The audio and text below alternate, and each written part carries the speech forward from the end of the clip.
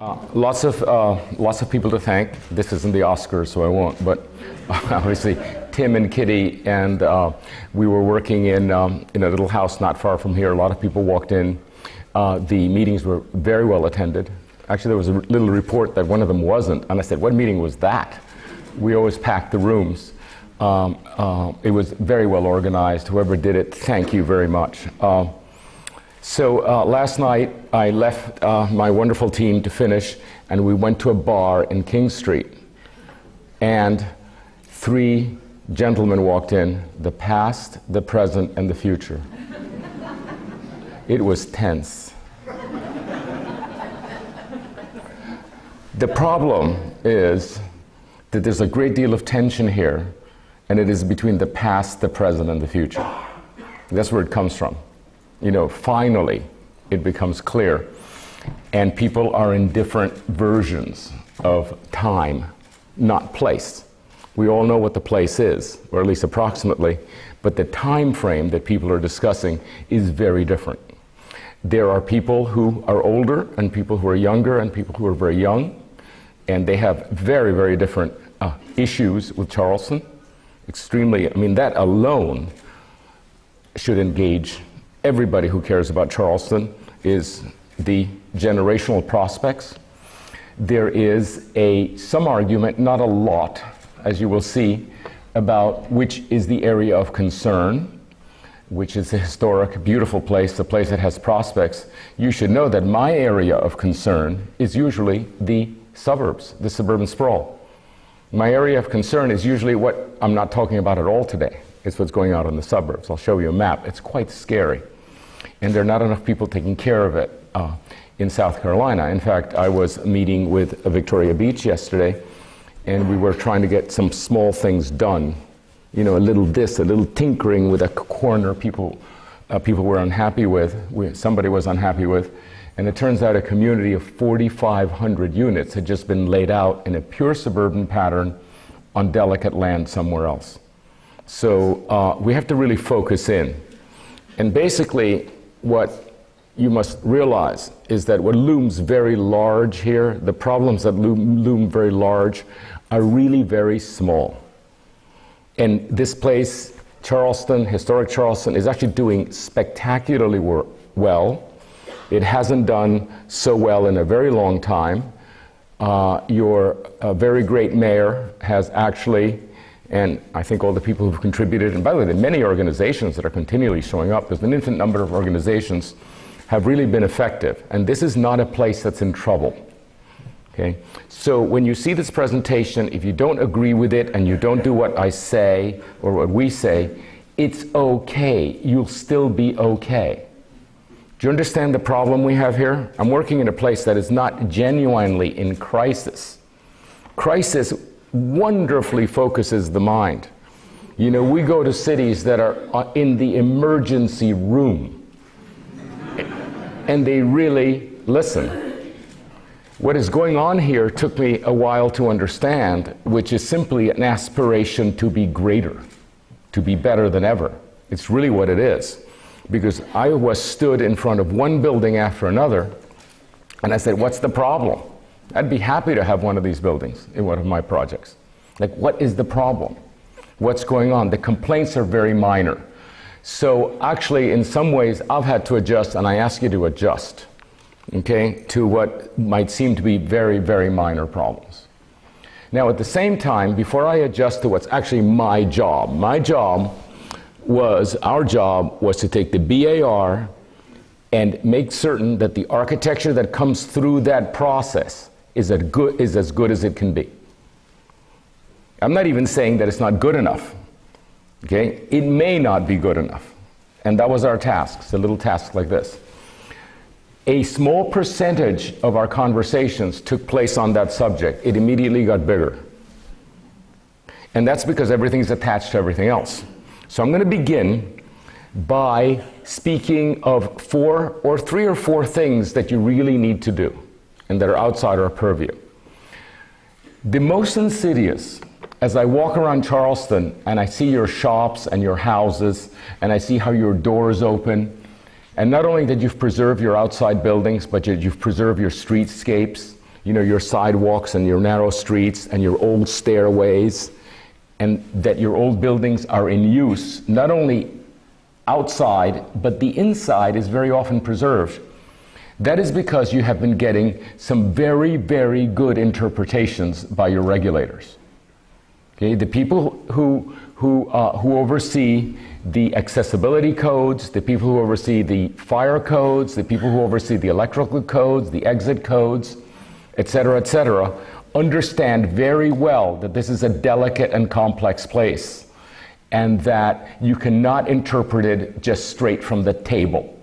That the table says X, therefore you have to, you know, tear out the storefront and do it right, or put in a ramp that completely consumes the sidewalk, or tear out half the square footage in your little shop to make some enormous double handicap bathroom. You've been getting wonderful interpretations by what I would consider to be Mayor Riley's people. Okay, it's a very humane old guard that really understands Charleston. Mayor Riley is going to go or come, things are going to change. What you need to fear is that the regulators who replace, the younger regulators, will come in and interpret very, very rigidly. And that's when you're going to lose Charleston. You're going to lose the character of Charleston. I see it everywhere else. Because the codes of the present are not the codes of the past. This was written, a lot of what you see here is the electrical code or the codes of 1974 or 1944. And you can continue living under those codes all you like. But the minute you renovate, the new code kicks in, and we have an incredibly awful new code called the International Building Code that is about gold plating everything. It's the New Jerusalem. There shall be no lines to the bathrooms. You shall plug 40,000 appliances into a small house. Every level shall be accessible. 3 storms can hit simultaneously and you won't flood. Do you understand the problem? This is achievable in new places. It is not achievable in this place. The new code, even the new International Building Code, has tables, but it also has mitigating language on which it is embedded. That mitigating language in each chapter is where the discussion took place before the table was written. And people would say, hey, what about a city like Charleston? How do we work with a city that's old and like this? And there's mitigating language with the tables. And experts know the mitigating language, and that's how they build things. But if you get new regulators, they will only go straight to the table, and they will tell people, you must do this, and you'll lose your city. You see, and one of the things I recommend is that there be some real experts coming in, pulling out the mitigating language in all of the regulations that affect your buildings and daylighting them. So that is what you administer. So you administer, as it were, the loopholes rather than the rigidities. This is not something that comes up for vote. You're not going to say, let's vote this in or vote this out. This just happens. It's regulatory, it's administrative creep. And the only way you'll know is that 20 years from now, you'll look back and say, the city has no character. What happened? That's what happens, and I see it everywhere. So that's one thing you must do. And I think it's absolutely the purview of the preservation organizations to take care that the regulations preserve your city deeply and not just the aesthetics of the surface. Okay, that's one. The second thing, like many cities of your age, many American cities, your code is almost entirely suburban in its origins. It actually envisions suburbia. It envisions motels. It's a 1950s, 60s code that has been patched together. This is your zoning code. That's very common. There is a tendency to reform these codes. You basically have, people have been scratching at it to make it fit Charleston better. But as you remove the counterproductive stuff, I've done it professionally, as you remove the counterproductive stuff and you take the fat and the grist and everything out, and you're looking for the spine, there is no spine. Because that code intended to administer suburbia. What you have is the worst kind of hodgepodge. To give you an example, just one extraordinary example. Your building heights are given by feet, 50 feet. You know what happens when you tell somebody 50 feet? You get 6, 8 8-foot stories. 6 floors at 8 feet. 8-foot floors have everything to do with cheap motels and nothing to do with Charleston. It is impossible to work out a facade properly of any kind of dignity and decency, let alone inside, when actually the code automatically pancakes. And all you need to do is adjust that code in a modern way that says 5 stories. The building is 5 stories. It doesn't matter if you can manage as a developer to build a 10-foot story or a 12-foot story, fine. You should be absolutely rewarded for that. And that's just one little instance of the kind of thing that you need to do. So the second thing you need to do is essentially throw out your zoning code, not for the suburbs, you know, the 90% that's outside, but in here. It's completely counterproductive. The other thing about throwing it out is do not use that as the redoing of your code must not become a master plan. A master plan is something else, okay? If you use the redoing of the code to lower densities, say, or to, let's say, interfere with what are perceived for to be property rights, oh yes, well, you know, we're going to now write the new code, and by the way, we're dropping 8 stories to 4 stories, you'll never pass that code. That's a master plan that has to happen independently, okay? Almost every city, including the rather famous Miami 21 that Marina, my partner, did in Miami with Liz, took 4 years and $5 million because instead of just cleaning up the code, we had to actually do what everybody wanted, which essentially is downzoning.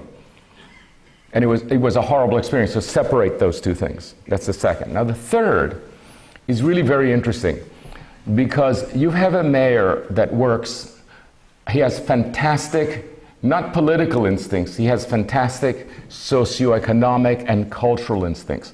When he lectures about people. You know, I've heard him speak a dozen times. And every time, like a dope, he brings me to tears. It's all happened to you. I've seen him lecture in Havana, and he brought the communists to tears. About social justice, which is absolutely astounding. So the mayor has an instinct for civic buildings and the tax base that wealth brings and the tax base that tourism brings, and also he takes care of people of fewer means. It's built into the man. It's not in policy, okay? When he goes, you will lose the cultural instinct and you are going to get a political instinct. And the political instinct will not take care of the equilibrium that this city is about to lose. And I think a lot of the bother that's happening here, some of the debates, has to do with the people perceive your tendrils are out. This sophisticated Byzantine society here knows that something is wrong. And what's happening is you're losing your equilibrium. And most interestingly, or most obviously, you hear it all the time, is Charleston is now so desirable that it is becoming, huge swaths of it are becoming an economic monoculture. You know, the famous area south of Broad. But what comes with an economic monoculture, which actually is very nice for taxes, is that you also get a geriatric monoculture.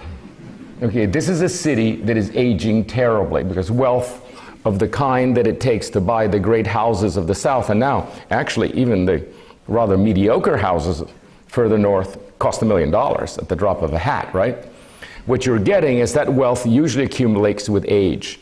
And while you have a cohort that still walks around pretty smartly, they begin to totter around. And then they begin to be, they can't stand anything. They can't stand music, they can't stand, you know, they can't, the food smells, you know.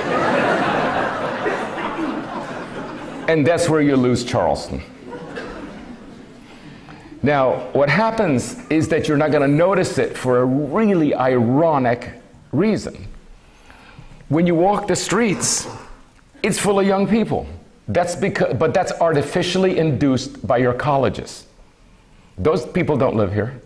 It's artificially induced. The faculty doesn't live here. The faculty can't afford to live here. They live to the north. So when you walk around, you say, God, there are a lot of young people. And then you walk around and say, what about the middle class? What about the middle people? What about the families? You see them walking around too, because of the tremendous tourist load. So you see people of all ages and all income walking around. It's a pure Potemkin village. It's like you say, please send me some young people to make a good impression.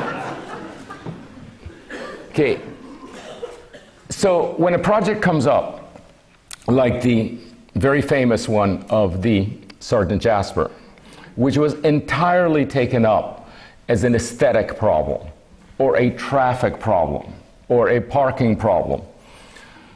The negotiation, I'm not saying don't negotiate at that level, but the negotiation should have taken also, what should have entered in negotiations is, what does this project do in terms of restoring equilibrium? Okay, do we have too many expensive markets? You know, little and ineffective, that cause too many people to drive 10 miles. Which is the right market to be there? Instead of, oh my God, traffic, right? What is the housing like? Is it really going to be, is it housing for poor people? Is it housing for middle class? Is it housing for rich people? Because what's missing here is the middle class, like the professors of the College of Charleston. I know this very well. You will not get a first-rate College of Charleston unless the faculty that you bring here participates in the life of Charleston. Their self-image is not a suburban cul-de-sac. Okay, they want the closest thing to a New England village. I assure you that you offer a Charleston lifestyle to a professor, the kind that you have here, and you can outcompete Middlebury and the best New England colleges. But they have to participate here. You can't just say, come to the College of Charleston, and by the way, try to find a ranch house in the cul-de-sac, because they're going to go somewhere else. Do you understand? It's very important in all sorts of little ways that everything be in equilibrium. So people are driving too much. Got it, I understand. Then why are you requiring parking in the new projects? Has anybody made the connection that the more parking you make available, the more people will drive for things and not consider walking? I've made this point before. It has not penetrated. But I want you to think about this while you brush your teeth every morning. That if you provide parking, people will tend to take the car to places that they can possibly walk to. And by the way, if they can't walk, if they can't take the car, which permits you to bypass the proximate store, to bypass the closest corner store to get something cheaper or more variety, the corner store will never emerge. So the wished for corner store that you think is being destroyed by the market is actually being destroyed by the provision of cars. Because the hundreds of people that move into this project, if they don't have cars, first of all, two things will happen.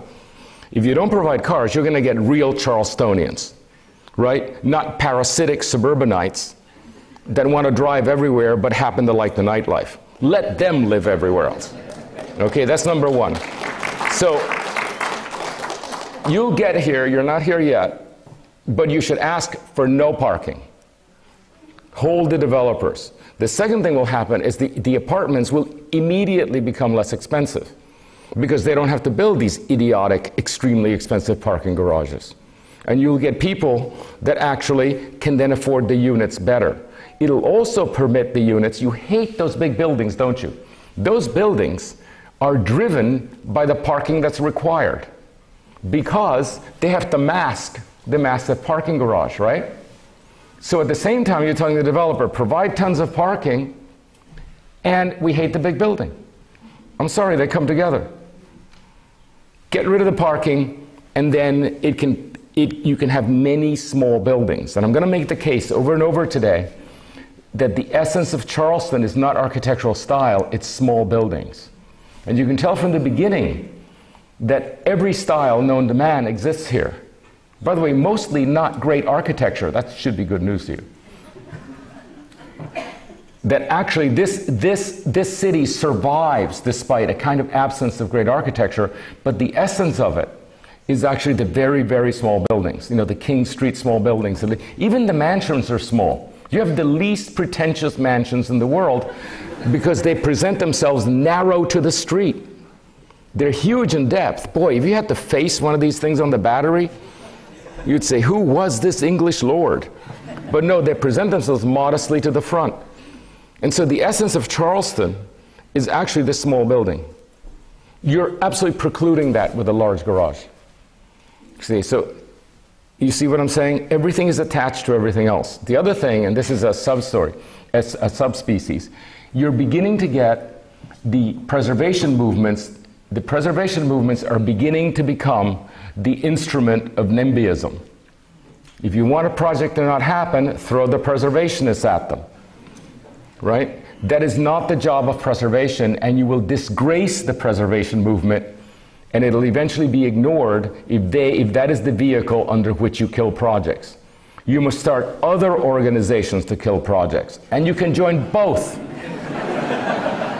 But don't taint the name of the preservation organizations with issues that have better to do with NIMBYism.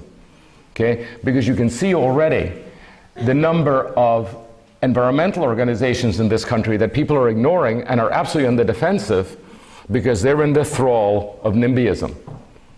All over Florida, falsely designated rare species are used to fight development. It's not really a rare species. The species is all over the place. So what happens is eventually there are interventions, legal interventions, and environmentalism gets a bad name. Don't let preservation get a bad name. Separate the necessary NIMBYism, or the NIMBYism if necessary, from the preservation movement. They're two different, use different instruments. As I said, belong to both, but don't use the initials to stop things, because you're going to need the prestige, the incredible, ineffable prestige of the preservation movements to actually do a lot that needs to be done here. Now, about the preservation movement. A preservation movement is an instrument to preserve the past. It was to prevent the demolition of Penn Station, to prevent the demolition of the houses. It has transmuted in Charleston to become the vehicle, the B.A.R., of assuring that the future, that the new buildings fit with Charleston. As somebody said, that they will be worth preserving in the future.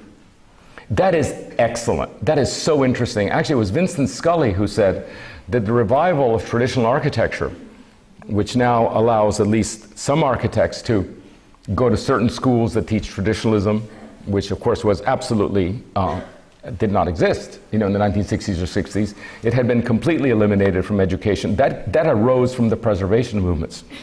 So the school that you have here, that is the school of preservation and the school of craft that you have, that is the vehicle that informs the future for Charleston.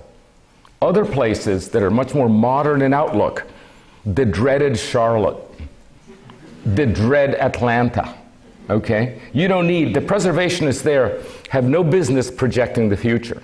But one of the things that makes you unique is that the preservationists here are projecting the future. And that's really fascinating. You know, that everybody goes through that board, and that board has a duty to actually preserve Charleston's spirit. It's deeply associated with the areas that have been designated for preservation. This might sound so normal to you, it's really interesting. The preservation board projecting a future and actually preserving the culture. Now let's talk about preserving the culture. Liz, before I left, said, don't get into the style wars of architecture, just talk about preserving the brand. Okay? And that is really modern. Every city needs to be identifiable. There's a lot of noise in this world. Every project has enormous advertising budget. Cities have advertising budgets. Cities come up with posters and jingles and festivals and absolutely desperate. They build little clock towers to photograph. They foster festivals to take some photographs to put on a video so that you come there. Okay? These are cities that don't have enough character to actually have a brand. You have one of the greatest brands in the United States. It's top half dozen. San Francisco, Charleston, New Orleans, probably Washington, Boston, etc. It is not the top 5, but I would say it's clearly the 6th. Okay?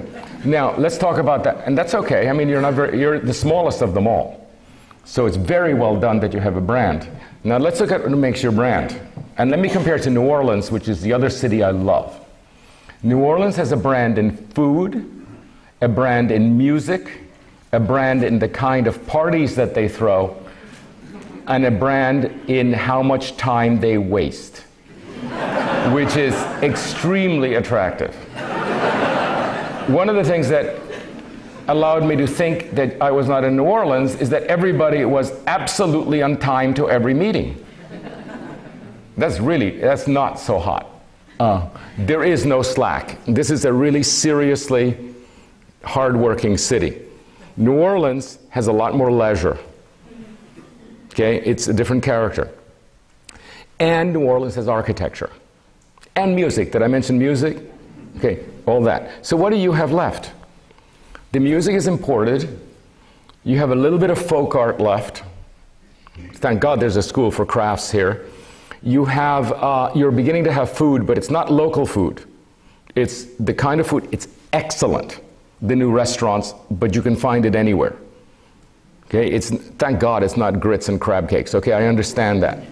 But it's not your brand. In fact, if you go through it, the only brand you have is architecture. You're backed into your architecture. It's the way it looks. It's what it feels like on the streets. It's extremely unique, which makes the issue of architecture not one more thing, but the thing. It's the thing. If you lose that, if you start becoming more like Charlotte, you've really lost a lot. And in the future, you will have lost, actually, an asset that people, other cities, countries, people kill for. And here you have it. So I do agree that this place has to be extraordinarily careful about its architecture. Now let's talk about why I sound a little bit depressed, which I am. You're all slightly depressed. Eventually it comes through. I sound like I know what I'm talking about because I'm not here hyping anything. I'm kind of saying, well, yeah, it's okay. I saw this so clearly at the one B.A.R. meeting last Wednesday. There was the African American Museum that went through. There was a very special condition. There was no question that that was a unique thing. You know, it was a major multi-million-dollar institution. That wasn't. But then a building I'm going to show you today, which is this one, came up. This one, and we sat through this. And nobody said anything actually stupid, but everybody was completely demoralized. The architect presenting had zero energy. The comments by the board had zero energy. And then finally, before anybody completely fell asleep by the lack of energy, the interim chairman said, "Shall we vote, make a motion?" And there was a general feeling, well, I suppose we should. I mean, it's the third try. Okay. And I was so devastated that night. I was going out to Kitty. I said, Kitty, I have to get out of here and I need a drink now. And Kitty didn't understand. Kitty, we drove around. Kitty wanted to show me stuff. And I said, let me be polite. Like, I'm not a drinker, but I need a drink now. Do you remember, Kitty? Like, I want it now. I was so depressed that a project like this of many, many, many tens of millions, that was the initial project of the most important campus you were going to have in many generations. You know, this is where the research takes place. This is where the entertainment takes place. That the first building came in, and all you could say, not even did you say, is, I suppose is all right. Okay, and I found that extremely depressing. I was really depressed that night. And then I saw that actually the mayor was right. It's actually not good enough. Now, let me bring up an issue that I need to bring up now because I might forget to do it later. Okay. When I met with the architects really think that Charleston is Dullsville, and that the people are very conservative, and that the people are asking them to just look at the old stuff, and they're desperate to be liberated. And in fact, they've gone to schools elsewhere, Clemson and other schools, and they're very aware of what's happening all over the world, and they're very anxious to bring in all that bright new architecture here. Very anxious to do it. And in fact, one of the people who advises them before they go in front of the board is well known for showing a great number of slides to them about the great architecture that's happening elsewhere. That is an excellent idea in a lot of places that don't have their own brand. Okay, that is exactly what you do with Charlotte, which just a little while ago was a two-horse town. That's exactly what you do in any suburban retrofit you do. This would be a spectacular replacement for a dead mall of the many that we're doing into a town center. I'd be so happy to get that building in a dead mall. Okay? But Charleston is different. Charleston cannot be a net importer of architectural ideas. Charleston has to mine its own genetic material, which is considerable and sophisticated, and Charleston has to become an exporter of architectural ideas. Okay? And the world is fascinated by Charleston. All the architects come here, they all know. Charleston is the greatest influence of my own work. Okay? I've designed over 200 new towns, easily 45 are under construction. Not only do the building types, but the streets, the infrastructure that I know, all the stuff I learned right here. Here's where I learned my trade, walking around. I can tell you the widths of streets. I may not remember the names, but I know exactly what I'm looking at. And when I stand up in front of the manuals and the civil engineers and the people who tell me that density doesn't work or that fire truck can't turn, and even as a very young man, I stood up and I said, no, you're wrong. And I was considered very, very arrogant because they had the big book. They had the Georgia Tech degree, you see. And here's a person that said, your book is wrong. And the guy's telling me, no, it works. It's because I had seen it with my own eyes in Charleston. That's how I know it works, because I had seen it here. Now, Charleston, if you bring in outside architecture, and you bring in outside, by the way, fire marshals, which apparently you have already, the first thing that fire marshal did is bring in standards that were not from Charleston. And the next thing, I was looking at the age of your fire trucks, because I have to look at, I'm like a doctor. You have very old fire trucks. They're little and agile. Okay? When you keep, don't let them sell them. Okay? Because the new ones are enormous and they will not fit your city. You just keep renovating those fire trucks. Don't buy a new one. The minute you get a new one, it will not only ream out your city, but it will actually prevent the extensions that you want built to actually have anything to do with the city. So it isn't just the buildings and the material of the buildings and the look of the buildings. One of the things that has to be considered is that the street sections, the public space of Charleston, that experience is fully as important as anything else. And some people will say that it's even more important. It's the height to width ratio of King Street.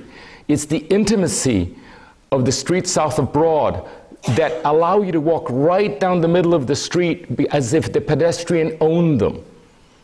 And the books say those streets don't work. And I said, you mean a moving van hasn't come here? Right? Are you going to tell me that trucks don't come, garbage isn't picked up? But the books say no. The books will actually say it doesn't work. So one overlay you need is a series of regulators that are interviewed. And I'm talking about the police chief, who apparently doesn't understand bicycles at all. He considers bicycles a blight. A fire marshal that no longer allows the building of streets like Charleston's. People who are maniacs about certain trees, nativists, or people who want the paved landscape to drain. You know, that kind of person. They're going to make Charleston impossible. There's all sorts of new stuff coming down the line that may or may not make sense elsewhere. I happen to think it doesn't make any sense at all in the 21st century. It's all expensive and consumptive of land and entirely too specialized and too high tech. I don't think it makes sense, but for sure it doesn't make sense in Charleston. So what the Preservation Board needs to interview everybody that comes in here, the policemen, the people who administer the fire code, the people who administer the building code, because that's where you're going to lose it. It's not the brick that's going to do it. It's this insidious underlying system that is actually where the power lies. And already it's happening. Okay, so that's another agenda you need to do. And by the way, if you were to do this, it would be, if the preservation movement were to do this, all of this is pioneering. This is not, I'm not saying I'm bringing these news from elsewhere, no. This is something in which city after city after city is defeated in this. And that's how they lose their character. And you know how many cities, even the Charlottes and the Atlantas, they used to have nice places, and they don't any longer. Okay, that was just the preamble. That's not my job, what I just did. But now it's my job. Okay, so these are the areas of preservation. It's an enormous 2,460 acres. It's one of the largest. It's one of the largest areas, such areas in the world. And this is the map of the date in which they were absorbed. And one of the things that is very telling is that it began like this. This is the date. I can't read the date here, but let's say it was 1930. It's too small there. This is, by the way, the greens are the parks. So this was the first increment, the second increment, the third increment, the fourth increment, the fifth increment, the sixth increment, the seventh increment, etc. By the way, this is what a battlefield map looks like. Or perhaps the expansion of the British Empire in India, I don't know. But what has been happening is that you began very rationally with that which was worth preserving, and then you began to worry, and then you worried more, and you took more and more and more in. And that coincides almost exactly with the architectural theories that were ever less sympathetic with traditional architecture. At the beginning, it was just they're knocking them down because they're falling down and we're too poor to fix them. And then later, you began to find, wow, the new buildings are unsympathetic. And I'm sure that if you could take over the rest of the city. The problem is that if you have too much, you administer nothing. And one of the things that came up for discussion, several, and by the way, I'm saying some things out of order for fear that I won't say them at all if I don't say them. There are two things that are considered a problem with the B.A.R. And one of them is that they're exhausted, that too many projects come up, they stay up too late, and we definitely have to deal with that. The other problem is that there's a new phenomena called the large building, of which you have no precedent. And it's causing a great deal of havoc. And I hear time and time again, we don't have problem with the small houses. They're okay, they're well renovated, etc., but the big buildings are a disaster. And by the way, we're assigning 10 minutes to each, the same amount of time for a small renovation and a very large building, and the large buildings are always a disappointment. By the way, I don't think everybody agrees they're a disappointment, but enough do that they want me to focus on that as the problem. Okay, so here's your thing, the 2,690 acres that you're taking care of. And one of the things you hear us do is we have to actually administer this differentially. A little addition south of Broad requires much more attention than a new building north of one of the other streets. Okay, so that's something you're going to hear us say. This is what, okay, now here's the politics of this. At first I didn't understand this. People ask us, and the architects especially say, we need the freedom to express ourselves. You know, architecture is a quasi-artistic endeavor. The individual has the right to freedom of expression. It is clearly, with even a fairly decent and well-intentioned architect's, buildings are more interesting. And they want to be allowed in here. And the extreme example is the Clemson School. But check this out. Okay, this is the area that the architects are saying, in here, which is the brand, this is the 4 square miles, you have to behave. in the manner of the brand, okay? We are, name your brand. You know, who makes a good purse these days? Or maybe you don't know. This is Charleston. One of these Italian firms, okay? That Louis Vuitton. Okay, Louis Vuitton, with its stitching and its colors and the way it nails things together, doesn't mess with its brand. It just doesn't mess with it. It's been doing the same thing for 100 years. It puts them forward, but it says, we have a very good thing going here. I would consider this the brand. If you want to experiment and compete with Charlotte or anything else, you have the other 90%, okay? So when that should be very evident. Okay, so I want to say that although I was at first very sympathetic with I'm an architect, and I'm going to credentialize myself a little later. I am very sympathetic with freedom. I think the architects, that this is the field of their action in perfect freedom. And here, if you're a good Charlestonian, you basically submit to the code because you have to protect the brand. You know, you're working for Louis Vuitton. You've been asked to update the trunk, but you don't erase it and start from the beginning because some hip-hop operation in Brooklyn has a new idea on how to do a bag. Okay? However cool the bag is.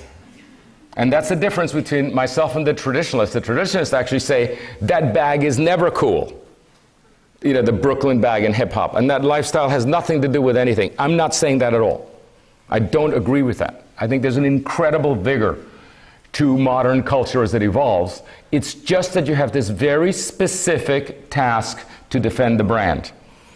And I don't know whether you like that. That might be a little too modern for Charleston, a little too aggressive to even talk about a brand, but that is exactly what's happening in the modern world. And if you don't want to say the word brand, think of it, okay? Think of the brand, and just remember this map. And I think that the preservationist should say, why don't you play out here, boys and girls? But we've got rules in here. So as I write rules that have become progressively more specific over in the last few days, under pressure of people who want me to write more specific rules, remember, it's less than 5, if not 4% of the land of Charleston. And by the way, if you don't think this is enough, there is the rest of the United States. The idea that Charleston should bring in from the outside is defensible in the inaugural condition. And the architects will say, look everywhere. You'll see Victorian stuff, you'll see Georgian stuff, you'll see Elizabethan, you'll see incredibly creative stuff. In the inaugural condition, when a city starts, you have to bring in material. You bring in people of different races with different roles, you bring in ministers of different kinds, you bring in a lot of stuff. But then you begin educating them yourself, and you begin developing your own systems, your own laws, your own everything. That too for architecture. So when an architect says, look at the stuff all around and you see all the variety, that is typical of an inaugural condition.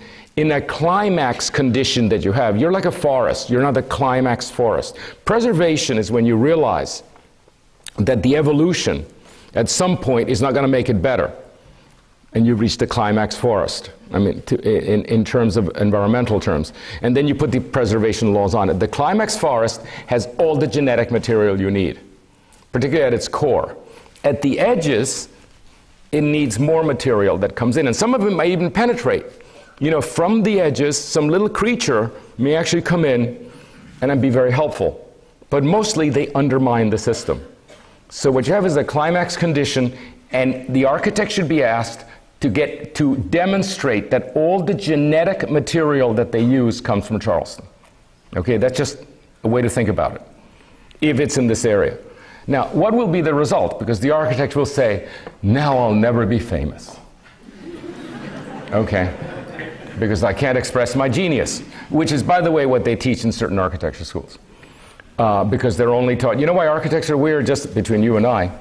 No architect is ever shown a building in an architecture program that isn't designed by a genius and isn't a masterpiece. They don't see any normal buildings. And so they become deformed and the standard is the genius. And so every building is a chance at immortality. And it's usually at the sacrifice of context. Okay, and that doesn't work in Charleston. It just doesn't work. And one of the things that is a leitmotif, and that I'm going to say here, is, I'm going to say this, this is a horrible thing to say, okay? The reason you should have turned down the Clemson school, which you did, is not because the building was incompatible. Okay? Because actually, arguably, it was more compatible than many other buildings. It's because the intellectual curriculum of the school is incompatible. That's actually the problem. I mean it. This is a school that is trying to become world-class, and to become world-class, you look at the world. And a school that's trying to become world-class does not provincialize itself, rusticate itself into the small world. Okay? But you have other schools under different names, the craft school, the preservation program at the College of Charleston, the Riley Center for Community Development. You have all the seeds here to actually have a school, to bring together into a school that becomes intrinsically a local school, which is actually what you need for this small piece of the earth. You don't need a would-be Harvard. Okay, now I'm going to say the worst thing ever. You thought that was bad. You would hear that Clemson has been here already for 27 years, right? They've had a program here. Heard that. And the program attempts to have the students look at Charleston. If that is the case, why is the architectural situation after 27 years so hostile to Charleston that I have to come in and clean up a mess? If it had been, I mean it, if it had been a genuine attempt to understand Charleston and to teach the students not only to learn, but to provide, to learn the genetic material, and not just to be parasitic on Charleston, but to actually deeply understand and provide for Charleston's needs, I wouldn't be here. In fact, you might not even need a B.A.R. because it would have done its job. I do not think that Clemson is ever, that its charter is ever to become a small provincial school dedicated to Charleston. It isn't. Let it become the Harvard of the South, if you wish. But you need another school. You need your own. And it need not be an architecture school, but it needs to be another school that pulls together the scraps of all this incipient stuff, including Mayor Riley, and makes a school that pulls together architecture, preservation, urbanism, a certain kind of urbanism, the kind of civic infrastructure that you have here, the kind of landscaping, the kind of parks, the kind of environmentalism, which the Coastal Conservation League is pioneering in. Do you know, the Coastal Conservation League is about the only environmental movement I know that thinks that the way to preserve nature is to make cities so wonderful that people don't want to leave them. Process that. So instead of drawing urban boundaries and say, don't go out, they say, why would you want to go out there? Why would you want to live in a dopey suburban subdivision when you can live in Charleston? So it's totally integral. The Coastal Conservation League is totally integral to this agenda. And if this were pulled together, I think that Charleston, instead of having to need to import architects from Charlotte and Atlanta and New York, like Bob Stern's coming all the time, Charleston will export architecture because it's much more 21st century what is happening in Charleston in terms of walkability, compactness. The way things are done here is really the future of the 21st century and not the glass boxes. It will actually become one of your greatest export items. It's really amazing, okay? Now, I think that if I were Southern, I wouldn't be so explicit about all this. But things dissolve when I'm gone, so I'm trying to be very, very precise. Okay. Oh, because, and the reason I said that about the schools is that everything that I'm proposing today is a Band-Aid. The protocols of the B.A.R, the architectural codes, Band-Aid. What you really need is architects who are of Charleston, understand Charleston and are excited by Charleston. And I'm going to actually read, it's in the wrong place, but I'm going to read a Roman oath, which is very interesting. The mayor has a Greek oath. The Roman oath is quite different. Okay, so here's your zoning code. This is just to remind you what a fantastic disaster your existing zoning code is. It requires, by the way, this zoning code and the process exterminates small developers. It is unintelligible to young, small developers. The process of 3 months and 6 months that it takes to get a permit can only be amortized by a very large project. And that's another thing to bear in mind. The faster you can permit a building, the lighter the process is. The more masticated it is, so it can be swallowed quickly. It means that the small developers that can actually build 3 and 6 houses a year will be able to be active here. And at the moment, they can't. At the moment, it's too hard to get a permit, so you get big out-of-town people, and then you blame them for doing big out-of-town work. There's only one small builder left in Charleston, maybe 2 that I've met. And they're all saying it's too hard to get a permit. I can't make a living when it takes so long. So it's very important that in our proposals, and as you perfect this, that you also make it lighter and slimmer. And that's another agenda. That's the other agenda I wanted to buy. You have to clean up your process to make it less.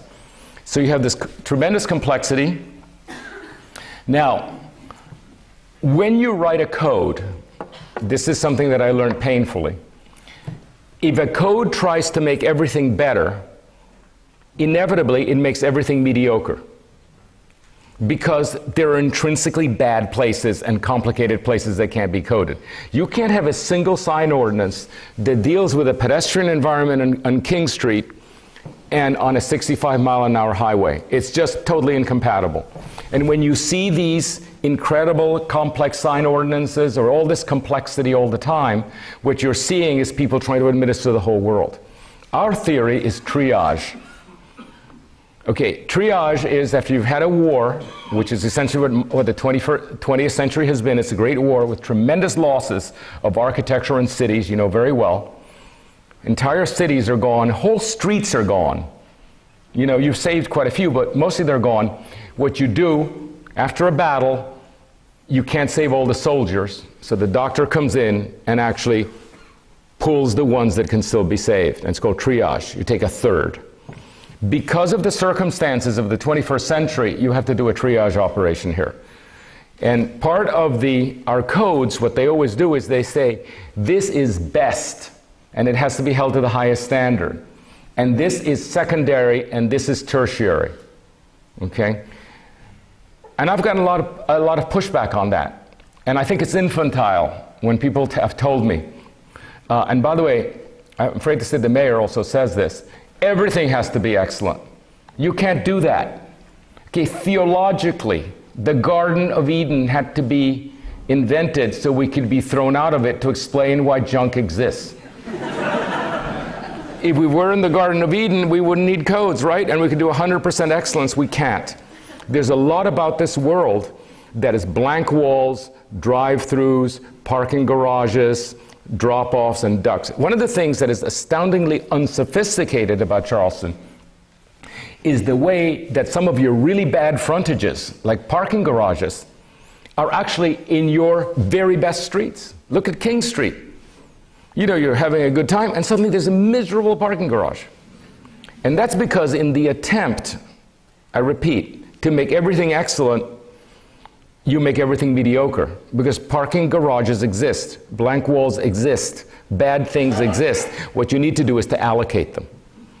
And one of the things we would like to do, which was not in our purview, but we began to do it, is to actually establish a system of A, B, and C streets. And the A street's absolutely nothing but the best. The B street, try very hard. C street, okay, that's where it goes. But it is, paradoxically, it's the existence of the C street. One of the reasons that Paris is such an exceptionally good city is that unlike London, that brings in modern architecture everywhere, and it's very, very clear it's being lost. The character of London's being lost everywhere. What Paris did is they say we're going to preserve the Paris of Haussmann, and then we're going to create a place that's called La Défense, where the new incompatible anti-urban stuff, fully glass, goes. And that's where all the fantastic architecture goes. Some of it is very good indeed, but in Paris it would have been destructive. And that's what I'm saying. There's a lot of place for modern, innovative, wonderful architecture, but it is intrinsically incompatible with the historic area of Charleston. Here's something else that's incompatible. Campuses are incompatible. Okay? The campus, I can't write a code for a campus. There's too many different kinds of buildings with different setbacks. You have two of them. They're industrial areas. Okay? It's an industrial district. It's something else.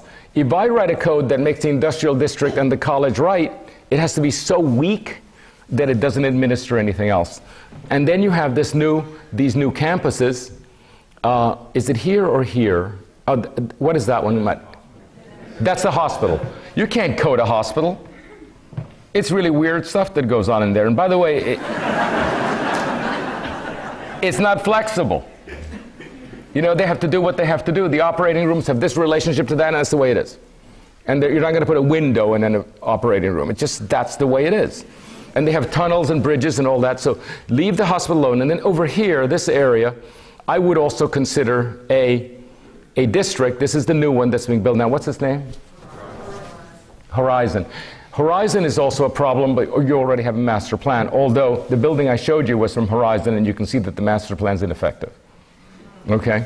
You also don't have a master plan for Sergeant Jasper? What is it? Sergeant Jasper, which is why it's such a free-for-all, and you've asked the developers, guess right. Go away, guess right. Oh, I was going to say one more thing. The old days when a developer would go away, and I've heard already, we got them to go away, that doesn't happen anymore. You're too valuable. You can put, that's not me. You can put them off. You can put them off, but they'll come back. In the old days, you could actually torture a person long enough that they would say, the hell with Charleston. I'm going to go somewhere else. And you've done that. There is historical evidence you send people away. You don't do that, they'll come back. So one of the things to do is to actually have rules strict enough that they know not to come here in the first place if they don't like the rules, or try to get it to work out. Because now, at least at the current value, they're more flexible than they will be in 10 years when this is going to be a Gold Coast. And every additional floor is so many millions of dollars in profits that you haven't got a chance to stop anything. And I've seen it. It's Miami Beach. There are many, many places that are too valuable, and the developers will not negotiate, and you immediately get into legal tangles. So you're almost at the last moment that you can actually prepare master plans, but forget that you can get developers to leave. They'll come back like zombies. So here they are. By the way, the parks obviously can't be coded. By the way, I don't think you should go around inviting outside landscape architects to do things when you have something like the Battery Park already that work perfectly, you know. And by the way, what's the park here? Calhoun Park? Okay, that's really horrible. And apparently you brought two of the best landscape architects in the world to work sequentially, and you destroyed them. You did. I mean, when I looked at it, I said, oh, what a horrible park. And they said, well, this is L'Oreal. And I said, no kidding. How did you get him to do such bad work? And he said, well, he actually quit. And then we said, then we got von Falkenberg to come. Well, he's the top guy in the world right now. And you got him to do the worst work ever. So something's dysfunctional, but that's not my job to find out. But the parks, you will be getting other parks coming up, and I think some expertise on how to make a park that works for people and is of Charleston. The preservation movement should also develop. And it's not about the latest gimmick or, you know how fashion also occurs. Now, one of the things that I mentioned was the College of the Building Arts. Amazingly, almost a unique organization, and an organization that, if it weren't for a single person The person who runs it continually harassing me for the prior 3 weeks or 3 months, I don't know. Who knows it exists? It's unique. So you're looking for Charleston. You're looking for the character of Charleston. So the architects say, well, why don't I pick up a catalog from a prefabricated panel with the latest cool mauve colors. I'm not making this up. You can see the buildings that are the result. And they bring something that could be anywhere.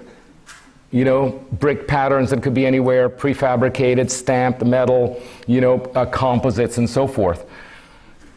We are disincentivizing that in the code. And we are explicitly incentivizing that the blacksmithing, timber framing, architectural carpentry, plasterwork and stone carving and masonry from this school. If anybody comes in with this and says, this is being made, see this screen here, see this entrance, see this grill, see this gate, see this overhang, see this bracket, if they say it's from a graduate of this school, it's in. So it's... How can that not be self-evident? How can there be such cognitive dissonance that those who know of this school consider it a jewel, and yet they permit architects to bring things from catalogs that are from international organizations that could be found anywhere? That has to be, and one of the things we've done in this new code is alert people of the obvious. These are the people who will understand Charleston. They're from here, they have studied here, they have a long tradition of ironwork, for example, that goes back to days of slavery. You want Charleston to continue being Charleston? Here is an absolutely integral part. In fact, this should become part of, by the way, when I say that a new school of design is required here, I don't mean an actual, necessarily a single school, but a school of design in the sense that you might say the School of Florence. You know, in which you say there are people that actually are converging and working in parallel from a place, from the genetics and the culture of a place. So this is our try at what we consider, you remember the map you saw that's historic? This is our first try to actually put out what we consider to be the first-rate frontages. Now, we're not going to say zones, because zones are the entire building. What really matters is how the building meets the street. And those who think that the entire building should be superb all the way around, you're thinking of civic buildings, like city halls that are seen all the way around, or like this museum, or you're thinking of modernist buildings that are seen from all the way around. But urban buildings, open your eyes, it's the front that matters. You see it all the time in King Street. And that's where you allocate your budget, and that's where, and particularly at the bottom, you allocate much more of your budget. That's what the pedestrians see. Right now, you're seeing a lot of buildings in which there are all these wonderful metal things on top, and the architecture showing aerial photographs, and nobody sees that. It's all about the ground. So we're alerting people. We really care about the frontage, and the coding we have is along the street. So these are the first rate. This is the first rate frontage. You have to really take care. And now we're working on a map that says the darker parts require the most attention, the slightly lighter ones, less attention, all the way down into the suburbs, which presumably they require no attention at all. That's the triage. People explicitly have asked us not to do this. They say we want it all to be excellent. And I want to say, grow up, it's impossible. And furthermore, there are at least 4 documents over the years, historical documents, and people that have attempted to make this differentiation. This is an idea that recurs. You know, we got to make, there's a difference between here and there. There's a difference. And remember, it's not about letting the bad stuff be bad. It's about preventing the bad stuff from going to the good places. Think of it that way. Those parking garages on King Street should never have happened if you'd had this. They wouldn't even have thought about it. But right now, it's a crapshoot, and you actually get bad decisions. So this is a map that will be further developed, but needs to be adjusted by you. By the way, this is not in our contract, so it's your job to make it perfectly accurate. You know, because you can say here, well, look at this map's no good. Like, he missed that corner. Well, that's your job. We're giving you the tool. You need to adjust it and tune it to those of you who need. Now, a couple of things that we realized. There are 2 things it's very important to bear in mind. It's, you know, planning and architecture, planning in particular isn't very difficult. And there are a couple of things that you should be able to take for. One is, there is a difference between building type and style. Okay? The Charleston side yard house is a building type that comes in different styles. There isn't a Victorian, the side yard house or the double house or the single house or the store or the commercial storefront. Those are building types, and they come in different styles. The building type is more important to Charleston than the style. The styles can be found anywhere else. You can find Victorian architecture, federal architecture. What's important here is the type, and the type consists, I'm sorry, I have the wrong. Okay, the type consists, it's a brilliant system of houses that are shallow to the street with the porches to the south, right? And they give, regardless of how large the house is, they enfront the street in a very delicate manner. They also show the garden to the front, and because of north side manners, they're very private. And in Charleston, you've probably heard me say, there's a perfect balance of a first-rate public realm, i.e. the streets, and a first-rate private realm, which is the rather private side yard. It's the best balance on earth. It's what makes Charleston great. And by the way, this type should be exported. It also has this tremendous variety because when you walk on this street, you're seeing a certain very vertical type. When you walk on this street, you're looking at things that look like rather grand villas. And when you walk on this street looking this way that doesn't have porches, you might as well be in Georgetown because there are no porches and you have little entries. So the paradox of this rigidity is that you have fantastic variety. It's so brilliant. It is Occam's razor, the maximum result from the minimum means. It's absolutely remarkable. The fact that this is not recognized as primary is astounding. Okay? Now, this is obviously residential. And when you put them together, as you do in King Street, and you put them close together, you get the commercial buildings. You put a storefront in the front, and the little side, the piazza on the side, becomes the stair, and sometimes it becomes a tiny little store. Unbelievably cool. You know, a little store 10 feet wide, 12 feet wide. So you get the big store, the little store, you get the fire, and you get this rhythm. People say, oh, that rhythm of King Street. Don't forget to talk about it. That rhythm of King Street is actually the single house brought together so that the piazzas touch. Or, paradoxically, the garden is filled with another building. And so here you have, again, the fantastic discipline of Charleston. By the way, even the churches are long and thin, and it's astounding how they're slipped in everywhere, absolutely compatibly, and you can only tell because of the steeple. Okay, well, you say, yes, we know how to do little buildings, and actually many architects of completely traditional mode and even more modern mode have always done very well with a small house. The problem is, they say, we don't know how to do a big building. The Mills House. The Mills House is 8 stories tall, and it's a block long. And it fits right there with the delicate stuff. And I'll show you a picture of it yesterday because you have no conception of how the Mills House, how big the damn thing is. And you also forget how many big buildings you have downtown. You cannot say that Charleston can't do big buildings. It's just you haven't looked. And in fact, what you're doing is looking at magazines and other cities and not your own city. So one of the main things I can do, because I've heard a dozen times, fine, but we can't see the big buildings, is remind you, you have a type of big building. And what it is, it's a very, very large single house. You know, with a corridor, hotel rooms, and the porch is still to the south. And the front, this is a monster Mills House here, but the front is relatively delicate. It's completely brilliant. I'll show you more of that. So this is what we do now.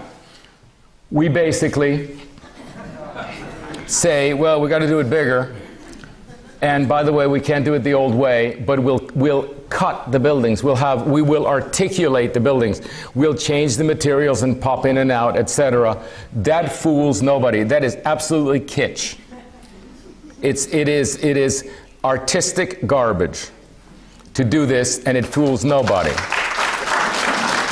You have to learn, if a building is long, do it.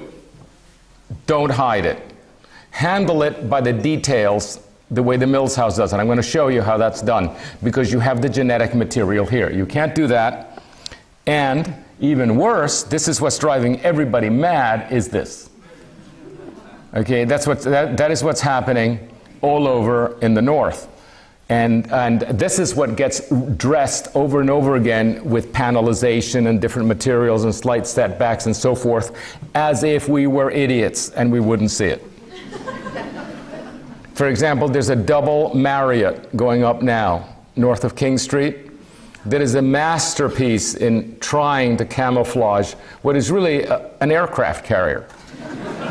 You know, I mean, you can blink and not see it, but it's perfectly obvious and it looms. While we have a building, by the way, that building is not larger on that side facade. That double Marriott is not larger than the what's the house I just mentioned? Mills House. That's what's amazing. So I'll show you.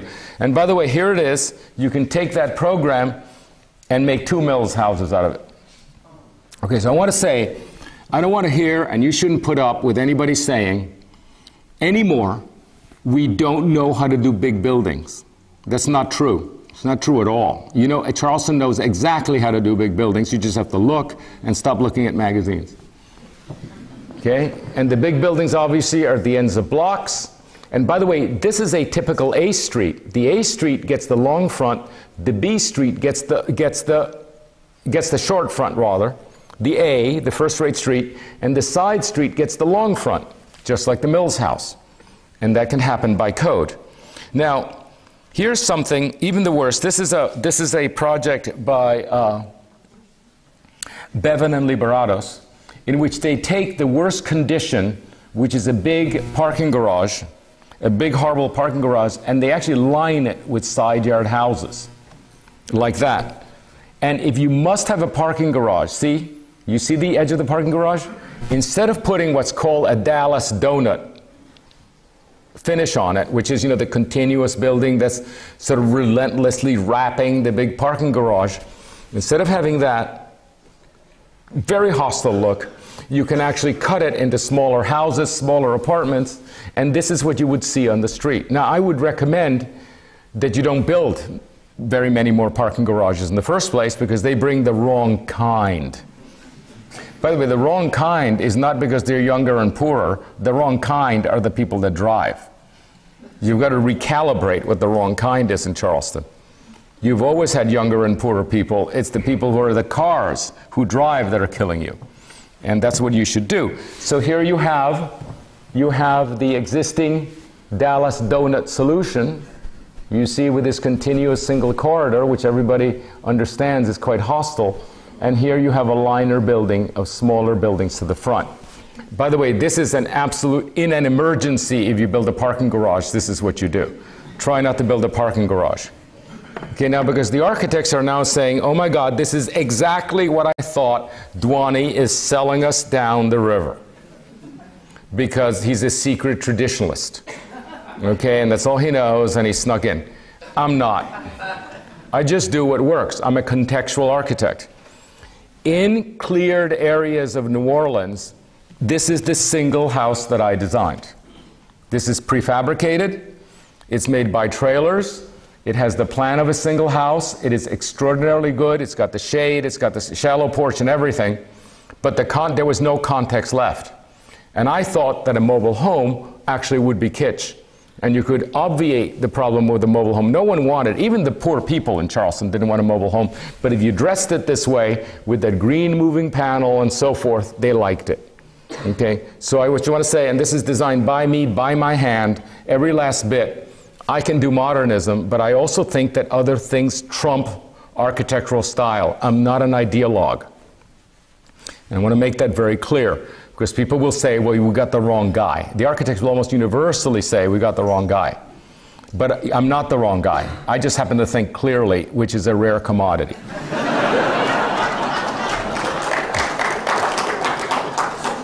And that's because I went to a really, to an architecture school that was in complete meltdown, and they taught me nothing. So, which is why I had enough of an open mind to come here to actually learn from Charleston, because they had not, as it were, screwed me up. Okay, so these are some of the tall buildings. Okay, this tall building is, I believe this is near the park, right at the Battery. Let me count. First of all, it's up about 3 or 4 feet, very tall first floor. 1, 2, 3, 4, 5, 6, 7 stories. 7 stories. Very big, a whole block face. What's the problem? Or let me ask, how did they get away with that? Well, a few things. It's not an egg crate of balconies. It's got a bottom, which is commensurate with the height of the building. It has a courtyard. It isn't just a little change of material at the bottom. It's that tall. The windows are vertical in proportion. There's nothing expensive about this building. Nothing expensive about this building. This is the famous Mills House. Check it out. I mean, what are you going to do with that monster? Well, why don't we just put it in King Street? And everybody loves it and is grateful for it. You know when this was done? 1969. Now, why does it fit? First of all, there are 2 rules. By the way, this is 1, 2, 3, 4, 5, 6, 7, 8. 8 stories. Why does it fit? Number 1, because, and by the way, it's a very low budget building. It really is a starved building. But whatever budget they had, they put on the first floor. Here's where all the ornament is. They made an allusion to the shading, which is a huge part of the Charleston expression. And then they used domestic windows with small mullions. Not glass things brought in from elsewhere, but just this standard domestic window, which brings the scale down and gives that texture. Everybody's talking about texture. We got to buy texture. Well, why don't you buy a window with small mullions? That's got texture. That's recognizable instead of having little panels, you know, little metal panels everywhere. And here you have this incredible building in the middle of the most delicate area, well loved. This one has never been controversial until it became the model for something else, and now it's a controversial building. But I don't think anybody objected to the syntax of the building. They objected to the height. And actually, I'm not going to argue that this park deserves this height everywhere, because it's not my job, but the park would be better if it were this height. What I'm observing here is that the bottom of the building, the taller the building, the higher the pedestal has to be. Okay, it's just like a boot. You know, it has to be commensurate with the body. And then the cornice also has to be bigger. And therefore, sometimes when the building is tall, you have to take the whole top floor and make it a cornice. You can't have something that flows, you know, that is simply a bigger version of a cantilever. The whole top floor has to be different. So then you get a base, a shaft, and a capital, which is commensurate to it. Here's another one. Okay, here's another building that is, let's put it this way, not at all miserable. You probably don't even know where it is because it fits in so well, and yet it's another very 8-story building. This one also has windows that get smaller as it goes up. It has balconies, but not too many. And it's always the same rules. You know, the base is commensurate with the height, and the entire top floor is the cornice. If an architect says this is going to make Charleston dull, they're not good enough architects. You say, if you can't work with this, which is the material of Paris, London, Charleston, New York City, and Boston, why don't you go work in the suburbs? Because you're really not good enough. Because anybody can pull this off. In fact, one of the things we did, I'll show you, was this. Okay, so this is the building that took 6 months to go. Okay, this building took 6 months. There was a prior one, which is so indistinguishable, I didn't even want to waste a slide on it. So they submitted one building, and they said, go away. The second one came in, and they said, guess again. And then the third one came in, and this is what they got. And what the board said is, well, this is last Wednesday. I suppose we need to pass it. This is what we're going to put up with. And this is where I had to have 2 martinis that night with Kitty when I saw this event going in. So I told, by the way, this is a weird projector. Everything's more vertical. Okay, all this is, the correct one is wider. I don't know why. The aspect ratio is wrong. But the building, in other words, this building's worse than it looks. You're seeing it much slimmer than it really is. It's quite a fat lug here in my screen. Okay, so this is what you get after 6 months of the B.A.R. process. Excuse me. This is not working at all. Because you know what? 6 months later, the first building that came in wasn't worse. It was virtually indistinguishable. The architect was so demoralized, not only did he mumble his presentation all the way through and not even take his time, because it didn't matter. And then when they said, the people on the board said whatever they wanted, it wasn't stupid, but it was not very precise. And the poor architect was asked, "Sir, do you have anything to say?" He says, I think he might have been asleep. There was no sound. It was an absolute funeral that I witnessed that day for one of the first building of one of the most important parts. So I said, "Dylan, get this building, okay? You have about 6 hours. Let's see what you can do." Okay, and that's what he did. Okay, sorry, why is this not working now? Oh, because this is very heavy, right, Dylan? Yes, again. Okay, let me go back. Okay, so what did he do? He took the exact same massing. He redesigned the very crude grill that was out of date from some magazine when the poor architect had been to school 25 years ago. Right? That's what they did when you had no ideas. And Dylan, frankly, didn't have any ideas either. Right? But he had ideas that come from Charleston, which is you make a gallery made out of metal, which is what's here. He takes the big windows. Damn, I cannot believe this screen. It's half the width, what you're seeing here. All the proportions are off. The building, it's really twice as wide what I'm looking at here. Anyway, so he does the small windows, he puts the base 2 stories, and he brings just one line. The top floor, by the way, was already taller. The architect had already made the top floor taller, which you may not have noticed because he used the same window slightly extended. Well, if he had actually used an additional window, we would have noticed that it was actually taller. And then he put one more piece of prefabrication. Probably down here, it'd be nice if it were stone. Up here, it can be concrete. It doesn't matter. He picked up the cornice from the other building, and lo and behold, he got a really decent building. And even up close, it looks okay, right? That's a domestic window. This building cost less, if not much less, than the one that was being presented. So there's no excuse for not doing it. It would probably be nicer inside. You know what the problem is? A, that nobody thinks of doing this, and B, that the board does not feel compelled to tell the architect anything. They literally say, "We're going to give you all this vague stuff, go off, guess again."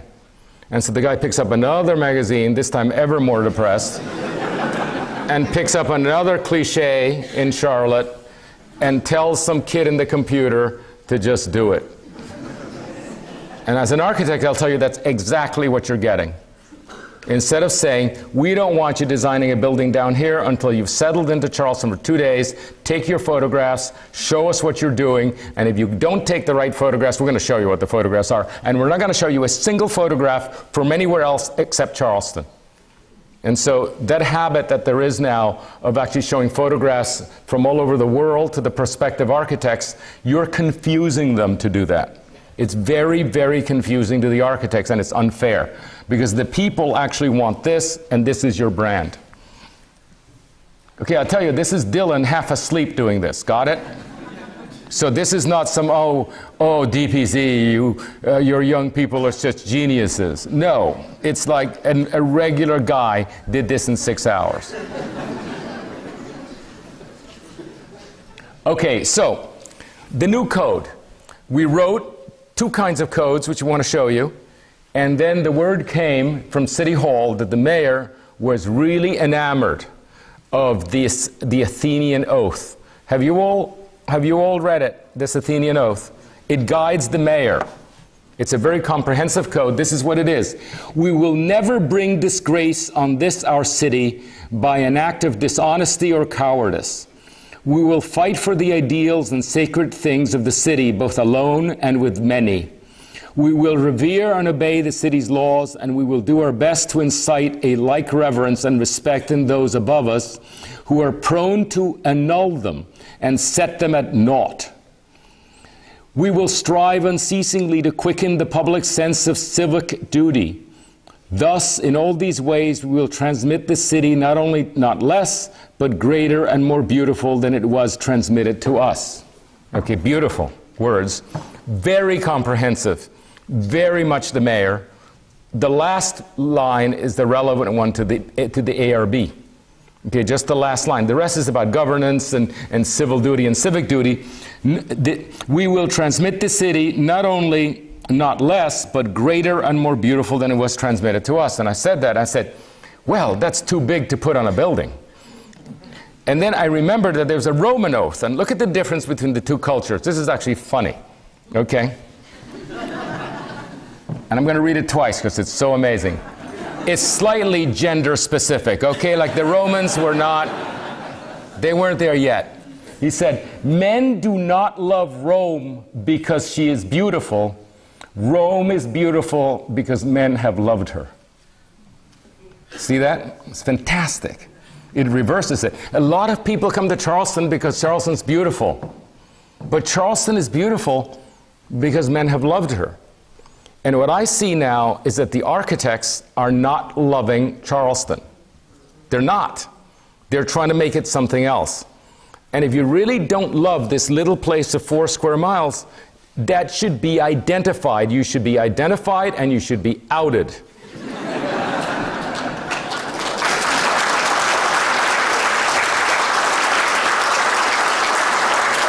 And it doesn't matter how personally charming you are, your building is not considered to contribute. And by the way, never confuse the charm of an architect with their building. It's not the same thing. Some of the gentlest buildings I know are designed by sons of bitches. And vice versa, okay? So you have to look at the building and you ask, do you really love Charleston? Demonstrate it. You have to fit in. And by the way, if you really do a cool masterpiece just outside the 4 square miles, believe me, I'll be there for you. You know, and I'll visit it and I'll celebrate it. But it's very, very unlikely that we need a masterpiece here in Charleston, particularly in the fabric of Charleston. The civic buildings, you know, the aquariums, the museums like this, the African American Museum, I wouldn't even look at I don't think the board should look at civic buildings. I think civic buildings should entirely respond to the artistic inspiration of the architect and to the aspirations of the institution that commissioned it. In other words, you don't look at churches, you don't look at, you know, they have to be to the max. If you take Harry Cobb's building, the African American Museum, and you say anything about it yesterday, you destroy it. You know, it is what it is. And that's the dialectic of the city. The civic buildings are allowed to be as they are, but the private buildings need to behave and be silent and contribute and not be masterpieces so that the civic buildings can show. It has to be hyper-contextual. You should be very suspicious of any building within the context that is trying to stand out. Okay, now we wrote guidelines, and I'm not going to read these, but they look like this. Okay, just a few things that are important. Okay, this is what we're talking about. This is the way Charleston has been built. We realize there are other ways to build, but in other places. Okay, it's not that we're complete provincials here. I understand there's other kinds of architecture. That goes somewhere else. The other thing is there are general notes. These guidelines are intended for civil buildings, private buildings only. The civic buildings are exempt. A rule and there are three rules. A rule activated by shall is mandatory unless applicant makes a compelling argument to the B.A.R. So you know, that's a shall, don't mess with it unless you want to fight. And then a guideline activated by should is recommended by the B.A.R. You want to have an easy time of it? Do the shoulds. An option activated by may can be requested. You know, so we have slack. And by the way, if it's not in any one of these, good luck, I hope you have 6 months. But this is not a very onerous code. It's very short. Another format that we might do is this. These are the things that are desirable. Place-based responses, short setbacks, many small buildings as opposed to few large buildings, simple massing, complicated massing. Okay, this is what's desired. The more you stick to this, natural materials as opposed to composite materials, fewer materials, okay, bearing materials as opposed to cladding materials, clear glass as opposed to mirror glass, etc. This is easier to approve, and this is harder to approve. We're not banning anything. You can bring a glass box, okay, but you know, you've been alerted ahead of time that you're going to have a harder time. So at least people know what they're doing. It isn't this fantasy, this charade that people from outside are going to come and they have to guess. You know, like, why don't you throw some spaghetti and see if it sticks on the wall at the B.A.R. room? Come on, that's really unfair to the architects, etc. And by the way, if you don't agree with this, don't take the job. We don't take lots of jobs that we don't agree with. We don't do suburban sprawl. What's wrong with not taking the job if you don't like what the rules are? And so, and it's only 4 square miles of this earth, so don't worry about it. That is not as precise. This is what we would have done. The planning department, the architectural review committee wants more precision. We write the rules now like this, height, and then we give a purpose. This is the rule, this is the purpose of it. So it's defensible. It's still in rough draft. And then they come like this. These are the rules without the purposes attached. They're not that many, you see, but they alert. By the way, this is nothing like the Code of Seaside or nothing like the Celebration Pattern Book. This is very light stuff. This is the stuff that every architect in Charleston should know. It's just that they don't. And it goes like that, and if you do this, it should really go quickly. One other thing is we've also rethought the board, those who know the inner working of the boards. First thing we want to do is split it into 2 boards so that it meets first and third week, second and fourth, so that the load of submittals are cut in half, so that people aren't exhausted. And one of them is dedicated towards renovation and preservation, and one of them is actually staffed to be expert on new buildings. People who know how to deal with older buildings is not necessarily at all the same skill set as people with new buildings, and they should be split. And so it doesn't accelerate the process, but the people are less exhausted. We also think that the attorney should act like an attorney and not like an architect. The attorney on it. There are different skill sets. And by the way, the architects shouldn't act like attorneys either. But what was very evident at the end of the presentation is that somebody had to summarize it, clarify and summarize what it was, what the conclusions were, so the architect could walk off with an idea. No architect walks off knowing what the hell they've been told, because it's disparate. And the attorneys are really good at this. By the way, there was quite a few calls. Get the attorneys out of here. You know, because they don't know what they're doing, they can't even read a plan, etc. The attorneys have a very important role, but it's their skill set. So I would say that the board chair should always be an attorney, not an architect, and that person should actually conclude what the sense of the meeting is. The architects should be of 2 kinds.